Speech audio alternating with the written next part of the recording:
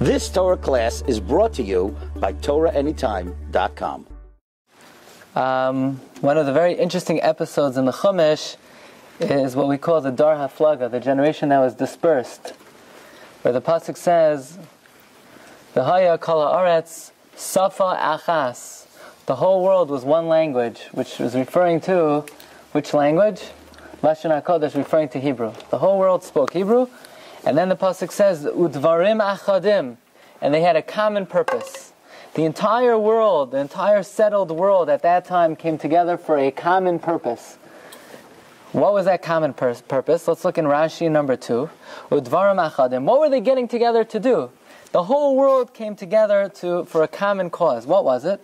Says Rashi, Ba'u be'etza achas. They came for one reason, for one counsel. Va'amru, and they said, Lo yikol himnoi sheyavar layasal yoinim. What right does God have to keep the heavens to himself? God's up there in the heavens all by himself. Nobody else is with him. What right does he have to be all the way up there by himself? Na'ale l'rakia. Let's go up to the heavens. V'nasa yimay milchama, and we'll battle him. So they decided they're going to go up to the heavens and battle Hashem. How are they going to get there? How are they getting up to the heavens? So for that we'll see. Then Rashi says another pshat. Davar acher, another pshat. What does it mean? Dvarim achadim, for a common purpose. Al yechidoi shalaylam, against the one being in the world. They were coming against Hashem. Dvarim achadim means they were coming against the one being. Davar acher, another pshat. We know that the great flood, the Mabul, happened 1,656 years into creation. In the year 1,656, the heavens opened up, and Sugista Mabul, it was a big flood. Okay? So they figured that this is some type of natural catastrophe, that every 1,656 years, the heavens open up, So they figured this is going to happen again. So they have to do something about it. Every 1,656 years, the heavens fall down, so they have to make supports so that the heavens don't fall down. They're going to make pillars to hold up the heavens. Says Rashi, Dvarim achadim, Amru, they said, Achas le'elef v'tafresh nun vav shanim. Every 1,656 years, Harakia mismotet, the heavens start to sink, Keshem sha'asa b'mei ha'mabel, just like it happened in the days of the Mabel. Bayu v'nas eloi smuchais, come, let us make supports for the heavens. So, very hard to understand what they're thinking. What, they're going to go up to the heavens and fight Hashem? I mean, how are they going to get there? And what are they going to do? They're going to fight Hashem? Well, these people were fools? So the first thing we have to understand is, whatever it seems like it's happening on a superficial level, that's not what's happening. Whatever is happening over here is beyond our comprehension. We can't understand this episode. Okay, look in the Ramban. The Ramban says in number 3, Hine kol ha-parsha hazu eina lefi havanasai. Whatever is happening in this parsha is not the way we comprehend it. Don't try to understand things literally, that this generation literally wanted to build a tower and go up and fight Hashem. Right? We know we can't do that. Certainly, they knew that they couldn't do that. V'chi tipshim hayu. You think they were fools? They weren't fools. Says the Ramban, v'hamefarshim oisa kipshuta. Those who try to explain it like its simple meaning, like, we learned in kindergarten, that, they built a big tower, and they put brick on top of brick, and they wanted to go all the way over the clouds, over the moon, over the sun. That's not what's going on here. Whatever we learned when we were children, that's not the real explanation. Says the Ramban, v'hamefarshim oisa kipshuta. If you want to explain this like the simple meaning, kfar batal daitam, it's wrong. So it's not to be taken at first glance. That's the first thing we have to understand. What do these people want to build? Look at number 1. Vayomru, they said, Hava nivna lanu ir. They said, first let's build a city. That's the first thing they wanted to do. They'll build a city. Umigdal. The second thing they wanted to do after they built the city is build a tower. The third thing they wanted is v'rosha b'shamayim, the head, the top of the tower should be in the heavens. And number 4, v'nasa lanu shem, we want to make a name for ourselves. So they wanted to do 4 things. Number 1, city. Number 2, build a tower. Number 3, the top of the tower should go into the heavens. And number 4, they wanted to make a name for themselves. Okay. We're going to see that many of the Mefarshim, many of the commentaries actually understand that whatever they were trying to do here, this was some type of scientific experiment. And we're going to see that whatever their idea was, these are discoveries that were only made in this century. Okay? So even though it would seem that they're making some type of archaic tower that it would seem only the cavemen would make. You have to be pretty unsophisticated to think you're going to actually climb up to the heavens. Actually, they had a deep scientific plan. And the first pshat we're going to explain is Rabbeinu B'chai. Rabbeinu B'chai says like this.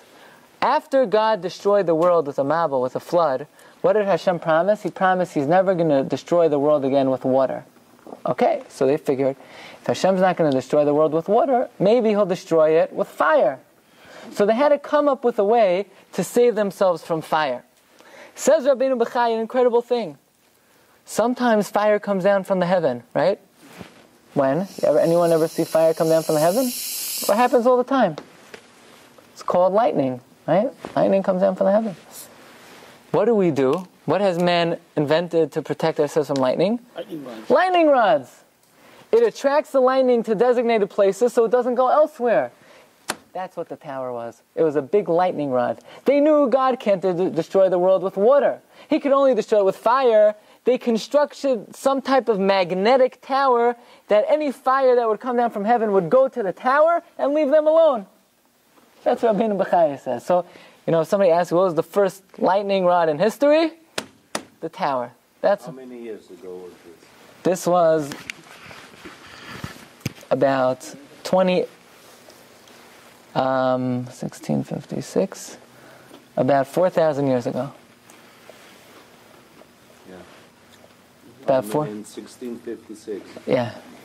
Okay. Before Edison. This is before Edison. It's before lightning rods. Yeah. Before electricity. That was the way they wanted to establish their name across the land?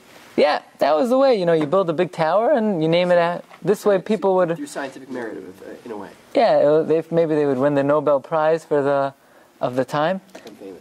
Yeah, and they'll become famous. Everyone will know this is the first fire drawing tower in history. That's what they were doing. So it's not that they wanted to climb up a tower and fight it. So what does it mean they wanted to fight Hashem? Well, they knew that Hashem might want to destroy them. So this was a way to protect themselves from Hashem's wrath. So in that sense, they were fighting Hashem. Hashem had a plan, and they were counteracting the plan. In that sense, they were fighting Hashem's plan. Okay, let's take a look at that in number 4, Rabbeinu B'chai, and then you're going to see something that's really mind-boggling. V'al derech haseichel, to take a logical approach. V'nasa lanu shem. What does it mean? They wanted to make a name for themselves. Hayu anshe haflaga rishayim. The men of the dispersion were wicked. Maskilim b'chal chachma. They were wise with all disciplines of wisdom. V'asu ha'ir v'hamigdal. They made the city and the tower. Kedei lihinatzel mehamabel shalesh. To save themselves from a mabel of fire. They saw the world was destroyed through water, so they knew Hashem promised He's not going to destroy the world through water anymore. So what's the next way? Not water, they figured fire. Pachtu l'nafsham, they were afraid. V'hutzruchu lasos binyan makam, and they wanted to build a place. Shem yirtzel lahavi mabel shalesh, that if God is going to bring a mabel of fire, v'lisof ha'olam, sheyinasul mehem, they'll be saved. V'lo sikrav ha'esh begvulam, and the fire will not enter their boundaries. V'zehu inyan ha'melchama ha'milskar b'medrash. That's what it means that they wanted to fight Hashem. They were going to counteract Hashem's plan. Kolomar, as if to say, lehe'azer em ha'kochos ha'alyonim behepach ratzoni yisbarach. They were going to counteract the will of Hashem. It doesn't mean they were going to take a sword and chas v'shalom fight Hashem with the sword. It means Hashem had a certain plan. They were counteracting it. So that was a way of fighting Hashem's plan. And he goes on to explain, how do you make a lightning rod? I don't know if this is how they make lightning rods, but their idea was that if this tower somehow had elements of fire in its construction, it would attract the fire from heaven. That's his pshat. Another pshat, listen to this.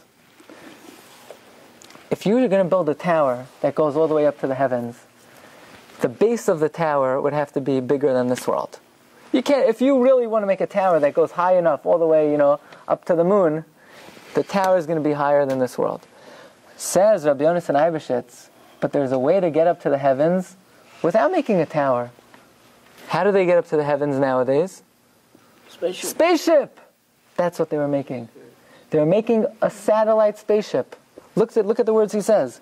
Rabbi Yonasan Eibeshitz, 1700s, okay? So now somebody asks you, what was the first spaceship? This tower. It was some type of tower that somehow would blast them, because they realized, there's a medrash that says, they shot arrows up, they kept on shooting, and at one point the arrows didn't come down. So they figured there must be some area in space where gravity works the other way. So they figured they don't have to build a tower all the way up to the heavens, they just have to get to the point where gravity is going to be pulling them upward. So they figured they'll fly through this rocket ship that they're creating above the point of gravity, and then gravity will take them in the other direction. That's another explanation for what they were doing. It says, Rabbeinu Yonasan Eibeshitz, Besifro Tiferes Yonasan, Rabbi Yonasan Eibeshitz, one of the greatest proliferators of Torah of all time. He taught throughout his career over 24,000 students. He says, Roeh b'migdal, he sees in the tower, Kain, a base, ubasis, and a support, Lekli neshek. What's neshek? Weapon. Right? You go to Israel, you have Yischa neshek? You have any weapons on you? They're making a weapon. Kari teal. What's a teal? Be'ivrit? A teal? It's a missile. A missile. In English, not in Hebrew. A teal is a missile. A teal, yeah. Shebe Ezraso, through they're going to hop aboard this missile. Shebe Ezraso, Yashev ha'adam al ha'yarech. They'll get to the moon, and they figured on the moon there are no marbles, there are no fires, everything is safe on the moon. There are no taxes, no problems on the moon. Okay. But I would like to focus primarily on the pshat. Yes? You just said the moon. Did they think that Hashem was in the moon?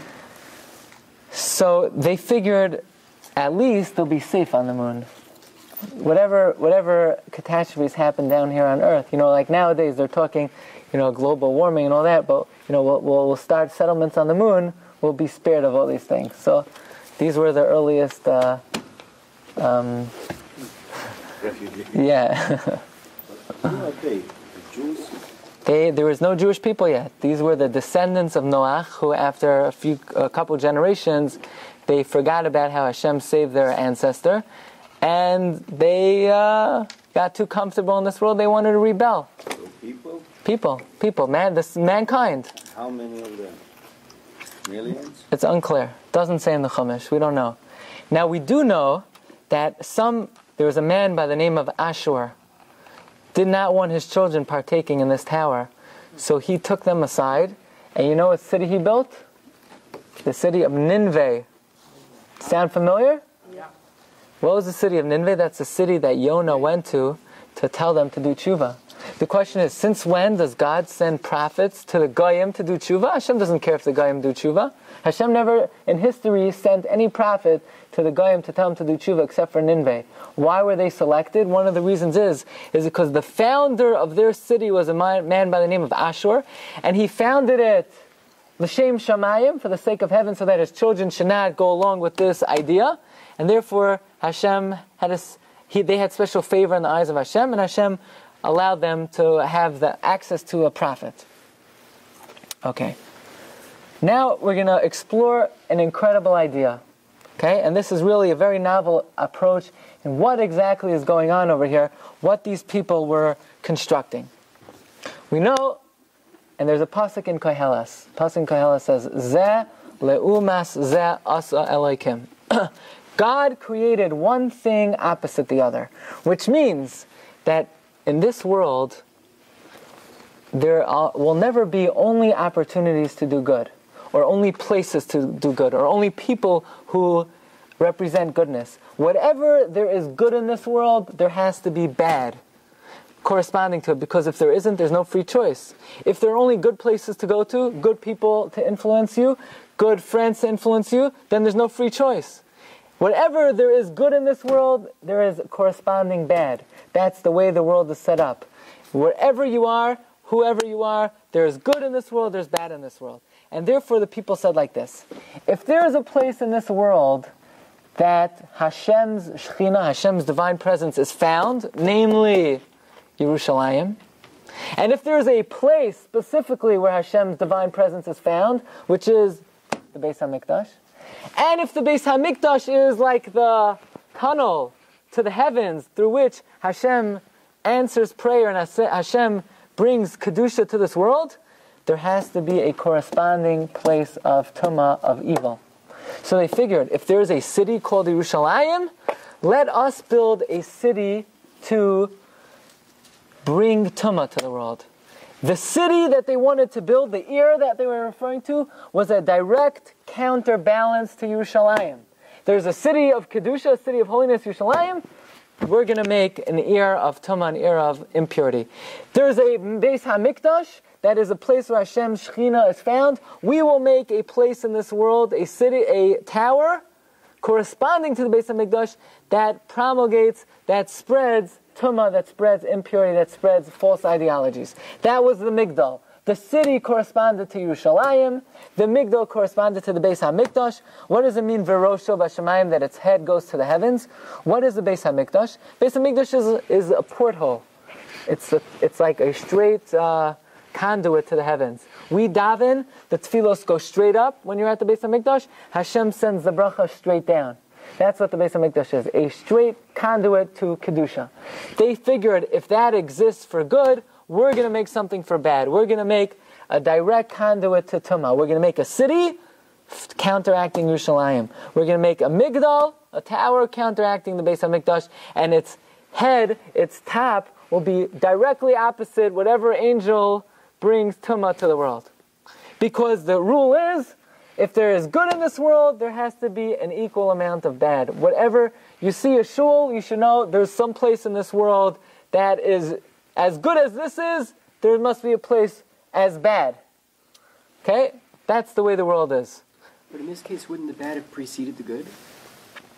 Why? The Beis HaMikdash didn't exist, but we're going to see that when Noach came out of the Teva before this, right? What was where did his Teva land? Anyone remember? Ararat. Mount Ararat? Right, Hari Ararat. Where is that? Turkey, isn't it? Probably in Turkey. But then it says he brought a carbon. Noach offered a sacrifice. And the Gemara says, where did he offer the sacrifice? On the Makom HaMikdash, where Adam was created, where Abraham would later bring Yitzchak for the Akedah. So Noach recognized already the place of the Beis HaMikdash as a place of special Kedusha. So even though technically there was no Yerushalayim, there was no Beis HaMikdash, but it was recognized as a holy city and as a holy place. And they felt, since such a place exists in this world, there must be a corresponding place of badness in this world also. Okay, let's take a look at this inside a little bit. Look at number 6. This is the explanation of the Nesivos. The Nesivos, David, right, in Yeshiva, who always argues, the K'tzos and the Nesivos. They're always big machlokes between the K'tzos and the Nesivos. Nesivos wrote many commentaries. He wrote the Chavos Das on Yerodea. He wrote the Taras Gittin. He wrote the Beis Yaakov. And he wrote a parish on Chumash, Nachlas Yaakov. Okay? Take a look on the 5th line. See, on the 5th line, the second word, where he says, V'yadua. It is known. Okay? And get this pasuk. Ki zeh le'uma zeh asa Elokim. God made one thing corresponding to another. V'hinei. Just like there is in the world a place where Kedusha settles, Umamar David, just like David HaMelech said, Ad emtza makom l'Hashem, until I find a place for Hashem. Even though you would think, what do you mean there's a place where Hashem is? Hashem, Uncle Moshe already paskened. Hashem is here, Hashem is there, Hashem is truly everywhere, right? But still, even though Hashem is everywhere, there are places where Hashem is more found. So if there are places where Hashem is more found, he said that I knew from a different tape. But there have to be places where Tumah is found. Just like you need to prepare holy places like Yerushalayim. It's not just Yerushalayim was a holy place, but it had to be built up for Hashem to go there. Beis Hamikdash had to be built up for Hashem to rest there. Shehem muchanim neged shar hashemayim, which are corresponding to the gates of heavens. Lahashras kedusha, kamoken chas v'shalom. So too, sarich lahashras tuma. You need to make places for tuma. So they figured we are going to designate a city. This will be Sin City. You know, there was the first Sin City. And this is going to be a really bad place. This Migdal is going to be a Makom Tuma. Lekach tzrichen livnos ir u'migdal. Therefore they needed to make a city and a tower. Lehamshich shefa mishar hatuma. To draw Tuma from, if there's a place in this world that brings down Kedusha, there's also a place that brings down Tuma. V'yadua, and everybody knows, ki b'makom hashras hatuma, in a place where Tuma settles, borachas hakdusha, Kedusha flees. Ki al yedei shachatu, because if they would sin there, nestalka hashchina al rakia hashvi, the Shechina would depart all the way up to the seventh heaven. V'lazer ratzu lehashros hatuma ba'aretz. They wanted that the Tuma, the impurity, should settle in the land. Va'asu kavanim lemlachas hashamayim. They therefore made signals. This tower was like a signal to the heavens, va'aretz, and the land, lehamshich tuma ba'aretz, to draw tuma in the land, ulehesiyachid atzmam b'kochas hatuma, to designate themselves with these evil forces, bebinyan ir, by building a city, umigdal, and a tower. Now, this just these last couple words. Ir neged Yerushalayim, the city corresponded to Yerushalayim, umigdal neged Beis Hamikdash, this tower corresponded to the Beis Hamikdash. This same Nesivos uses this idea to explain a very difficult thing. We know that there was once a man named Haman, right? What did Haman want to do? Destroy the Jews. Kill the Jews. So what does he do? He goes to Achashverosh. He says, Achashverosh, I'll pay you. He says, here are 10,000 talents of silver. Asaras alafim kikar kesef. I want to buy the right to kill the Jews. The Gemara in the Yerushalmi makes a calculation that 10,000 talents of silver is the equivalent of a machzis hashekel, a half a shekel for all 600,000 Jews. So Haman somehow knew that to kill the Jews, he was going to have to pay a machzis hashekel, a half a shekel corresponding to each Jew. In fact, the Gemara tells us that Hashem knew that Haman was eventually going to pay, right, David, we learned in Megillah, on Daf Tez Zayin, that Haman was going to pay a half a shekel for each Jew to be able to kill them. So Hashem said, Haman, don't think you're the first one to pay. The Jews already donated a half a shekel to the Beis HaMikdash, and they counteracted you. So what's going on here? Haman, it seems like the fact that Haman paid a half a shekel to be able to kill the Jews was some type of merit for Haman, that Hashem had to tell him, no, don't worry, you don't have any zechus, you don't have any merit. The Jews have already donated a machzis hashekel before you to the Beis HaMikdash, so you don't have any special mitzvah for paying to kill them. What? Talk to Haman. No, he didn't. It means like in heaven, Hashem was sort of laughing. Haman, you think you're a big guy that you're paying to kill the Jews? The Jews already paid a half a shekel to the Beis HaMikdash, so they preempted you. But what? Haman was getting some type of mitzvah by paying a half a shekel to kill the Jews? Why did Hashem need to counteract Haman's, Haman was doing a bad thing by paying to kill the Jews. Why did Hashem have to counteract him? You hear the question? Here, it almost seems like Haman had a zechus of paying a half a shekel for each Jew to kill them, and Hashem had to somehow give us the mitzvah first to counteract him. Says the Nesivos, yeah. Because how did the Jews build the Beis HaMikdash? Through what? Every Jew gave a half a shekel to build the Beis HaMikdash. So what does that mean? You could create Kedusha through each Jew giving a half a shekel. So Haman thought to himself, if you're able to create Kedusha by giving a half a shekel, then the way of the world is anything that could be done for good could be done for bad. He figured if he gives a half a shekel for each Jew, he will be able to summon the forces of Tumah and destroy the Jews. Because the rule is, Zeh le'uma zeh asa Elokim. If you're able to accomplish something in Kedusha, there has to be something equivalent to that in evil that could also be accomplished. So therefore, Hashem had to give us the mitzvah of Machzas HaShekel to counterbalance what Haman was going to do. Because the rule is, anything, anytime you could accomplish something in Kedusha, in holiness, in goodness, there has to be something in this world of equal value in badness that gives you free choice. So now we come to something that Oren asked a very long time ago. He may have forgotten. He asked me about demons, right? Ghosts. Okay. We're going to talk a little bit about ghosts, okay? But don't worry, I hope everyone will be able to sleep tonight. There are no ghosts under your pillows, under your bed. Don't worry, none in the closets. Here's the question. The question is, anybody here know anyone who could do black magic or witchcraft? Doesn't really exist anymore.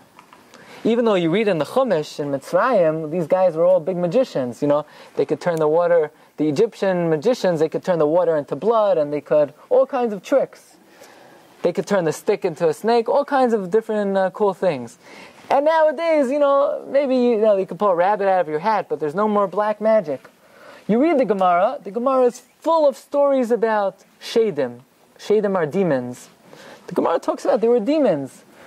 These spiritual creatures. They weren't human beings. They were some type of angelic, spiritual beings that wreaked havoc. Anyone here ever see a shade? You don't see them. The Gemara is full of stories about Shadim. What happened to them? They went extinct? What happened to them? Or, you read these stories how in Europe, you had people that a Dybbuk went into them, right? They were taken over by a Dybbuk. You ever hear that?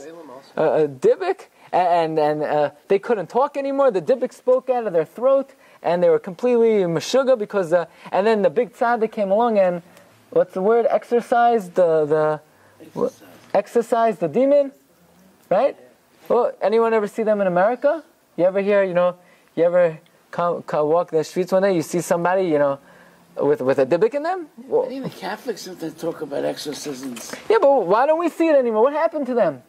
What? They all went extinct? No more Shadim, no more black magic. All the fun things, they're gone, they're disappeared. What happened? Why'd they go away? Says Rabbi Yaakov Kamenetsky, unbelievable thing. In this world, it's zeh le'uma zeh. Everything in Kedusha has a counterbalance. So what happens? Moshe Rabbeinu goes down to Mitzrayim and he starts performing miracles, open miracles. So it's clear there must be a God. How in the world is this man turning water into blood? How is he turning the dirt into the water into frogs? There must be a God in this world.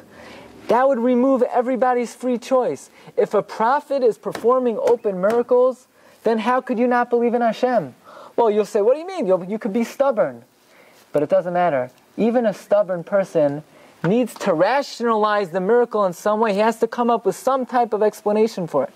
So therefore Hashem says, since I want this world to be, there to be availability of free choice, if I'm going to allow the prophets to perform miracles, if they're going to be open miracles in this world, there has to be forces of evil that could also change nature. There has to be black magic. There has to be kishuf.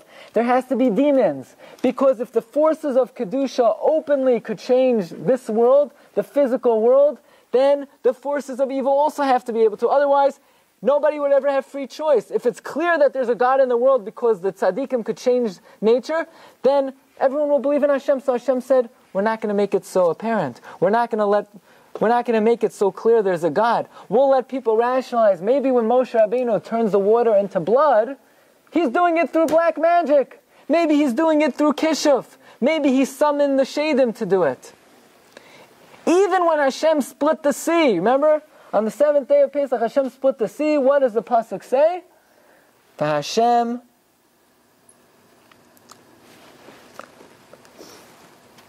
the pasuk says, there was a ruach kadim aza kalalel. There was a very strong east wind. Why? Because Hashem, you're right, Hashem's splitting the sea, so now the whole world is going to see Hashem takes the mighty river and causes it to stop mid-flow. So there's a God in the world. No, so what does Hashem do? He makes a very strong wind. This way people could say, you know what happened? There was a big tornado, there was a strong wind, there was a twister, and it caused the sea to split. This way people could rationalize it. Because in this world, God never makes things simple. Nothing will ever be clear. God doesn't want there to be a removal of free choice. If there's no free choice, then we can't be rewarded. The only reason we're rewarded for any mitzvah is because it's difficult to choose the right path. Because you could choose the right way, you could choose the wrong way. And if there's no kishuf, then people will obviously see a miracle and they'll have to say it's Hashem. So long as Kedusha... You've just experienced another Torah class brought to you by TorahAnytime.com.